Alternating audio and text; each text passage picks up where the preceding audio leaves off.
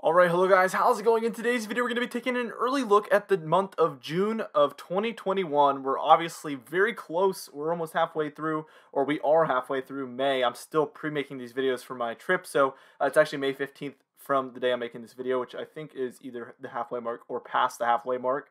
But that's besides the point. We're going to be talking about early June forecast today. We're going to just be taking an early look at what we could expect for the month of June that is coming up very, very soon.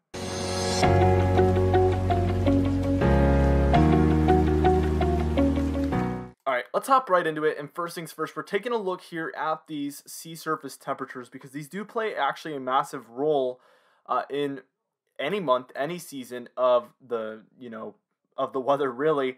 We have a negative PDO, which is that cold ring, that blue ring around the warm ring there, that's along the west coast of North America and underneath Alaska. So look underneath Alaska, you see the blue, you take that all the way down Canada. It becomes a little bit yellow down there, but definitely offshore of California, you can tell there's a huge blue bubble. That is our negative PDO. And actually, that usually leads to more cold air moving onshore. This honestly, at first glance, makes me kind of believe we could have a warmer June overall in the eastern United States, and then also a colder June in the western United States. I think a trough in the west, or at least the central United States, and then a ridge in the east is looking the most likely at this point. With the way the oceans influence the weather around us, you can also see the Atlantic there, and all around the Gulf states we have tons of oranges and reds. That's going to warm up the eastern United States, especially the Gulf states there that get heavily influenced in the southeast by the ocean temperatures. I could definitely see this being a warmer month in the eastern United States and a colder month out west. Here, I drew these all on screen here. So our PDO, you can see listed in the blue there. The ENSO there is our La Nina or El Nino, you can tell, is definitely in a little bit of a La Nina still at this point. And then our NAO, which is a negative when there's warmer than normal sea surface temperatures there, and it's in a positive when there is colder than normal sea surface temperatures there. That one's a little confusing because it's basically like opposite day. You got to kind of reverse it. It's a little bit confusing, but once you get the hang of it, it's quite easy to keep track of that. Here's the 7-day change. So this gives us a little bit of an insight into how these things have changed very recently. As you can see, the Atlantic has been warming quite a bit, actually. We see a lot of reds and oranges here, which means we've probably increased by a degree or 2 Celsius here within these regions pretty recently. And then you can see that areas in the Pacific have cooled down. So not only are we in this pattern, the cold Pacific and the warm Atlantic, we are heading even deeper into those patterns as of the past 7 days. This is obviously going to heavily influence the weather going on throughout the month of June, and this definitely plays a huge role in what we expect for the month of June.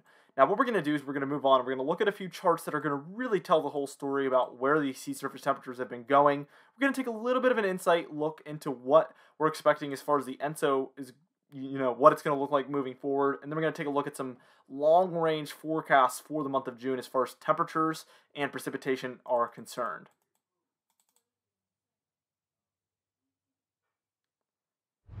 All right, now here's our Nino 3.4 index, and this is actually how we measure the ENSO region, or if it's an El Nino or a La Nina. And as you can see, it has been warming over the past few months. And now it's at basically a neutral ENSO, but it has been cooling over the past couple of days.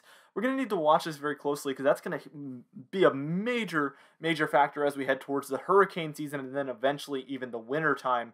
Those are the two most impacted types of weather from our ENSO region. So as this warms, we're going to need to see how that could impact our upcoming hurricane season and also how that could impact the winter of 2021 to 2022, which we've either released a winter thoughts video already or we're going to in a couple of days. If we haven't already, you can definitely look forward to that. I have my first winter thoughts video coming out in just a couple of days. I'm super excited to release that to you guys. It's one of my most anticipated videos of the year. Very, very excited to release that to you guys. Here's the overall North Atlantic temperature anomalies, and as you can see, this has actually been warming over the past few months. So we have a very warm Atlantic right now. Overall, a very warm North Atlantic. And this is, again, going to possibly influence those temperatures along the eastern United States, as those very warm temperatures are in place right next to it. That could influence the air temperatures quite a bit. Now, here is our ENSO chart. So this is going to show us where that El Nino/La Nina has been heading and where it's expected to head. And as you can see, we're just below, we're on the La Nina side of a neutral ENSO. So we're right near the middle. We're not a La Nina or an El Nino right now. We're a neutral, but it looks like we could go a little bit more in the more El Nino direction, but overall I expect this to be at a neutral ENSO through the hurricane season. If not a La Nina, a very weak La Nina, but definitely a neutral ENSO looks most likely. And then even heading into the winter, we do expect a neutral ENSO as well, which I will tell you, in my experience, I've only been paying attention to weather about 10 years or so. A neutral ENSO is about the best winter you can hope for in the eastern United States. It gives us the best shot at cold and snow. So I know a lot of people are going to be jumping for joy, and a lot of people are going to be very, very disappointed to hear that. But regardless of how you feel, that is kind of what we're expecting. I will talk more about that in our winter thoughts video, obviously. Now here is the CFS monthly model's temperature anomaly forecast. As you can see, this model is expecting some colder than normal conditions for the central United States, but it is expecting some of those warmer than normal conditions along the eastern seaboard. And I think that does have a large part to do with those sea surface temperatures that are just offshore that are very warm, possibly influencing those air temperatures right above it. The west looks quite warm according to this model as well. But I want to remind you guys that this does not mean everything. You know, this is just a model. We're going to want to pay more attention to what we know, and that's our past, what the current conditions and the past conditions typically historically lead to. That's our best bet at this point. Now, what we're going to do here is we're going to move on, and we're going to move on and take a look at that precipitation forecast according to this model. We're going to take a little bit of a look at my severe weather forecast, my very early severe weather forecast, and then if we have time, we might even look at how this severe weather season has gone so far.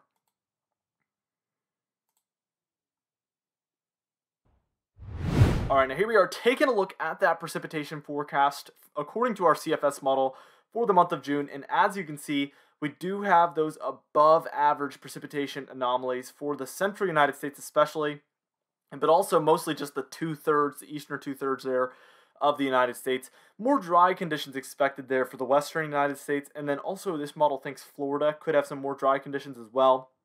Obviously, one tropical cyclone, and that is all said and done. We're definitely more in the above average column with one tropical wave, so that can drastically change just based off of some system, like a single system or two separate systems or something like that.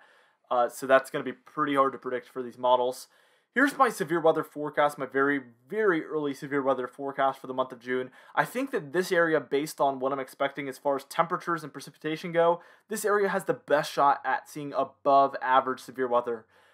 Now, this is just the best shot at having above average severe weather. This does not mean I expect that this 100% will have above average severe weather, and I will be updating this on June 1st when we come out with our official June forecast. I'm looking forward to that, and I'm sure you guys are as well. We will have some updated information by the time we're taking a look at that.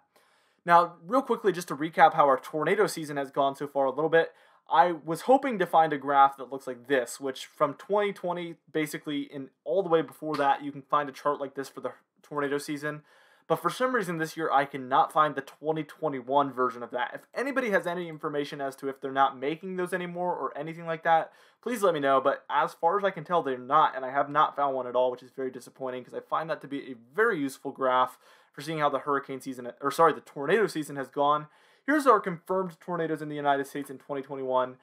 So far, you can see we've had one EF4, 8 EF3s, and then a bunch, obviously, that are below EF3 rating. We've had 300 total tornadoes as of May 9th.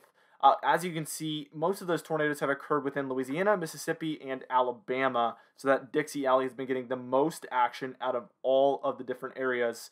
So this has definitely been an east-based tornado season so far. I will obviously keep you guys up to date with this throughout the entire year, so be on the lookout for that. For our confidence tab today, we are at a 4 out of 6. Obviously, we're pretty close to this monthly forecast. I have a very good idea of what I expect to happen throughout the month of June based on our current sea surface temperature, so I feel quite good about this. Anyway, for today's patron highlight of the day, I want to thank you all for supporting the channel, but especially our platinum patrons, John Benbenick, James Wade, Dovey Nagel, Larry the Pan, and Donna Carnes, alongside our diamond patrons, Bill Roberts, Marcus Connolly, Noah Harley, Michael Cotalessa, Michael Buell, Catbite, Charles Stinnett, Cindy Klein, Mark J., Luke Flago, Gary's, John Colisi, and Dwight Phelan. If you would like to be a part of this exciting Patreon end screen, you can do so by joining our very awesome Patreon page in the description and in the pinned comments down below. I'd also like to thank our channel members, our Weather Top Dogs, Hair Farms 1, and Catbite as well. Anyway, guys, thank you so much for watching this video. Be sure to destroy the like button. Be sure to leave a comment down below to help that YouTube algorithm out. and be sure to subscribe if you like weather-related content. I will see you guys in the next video.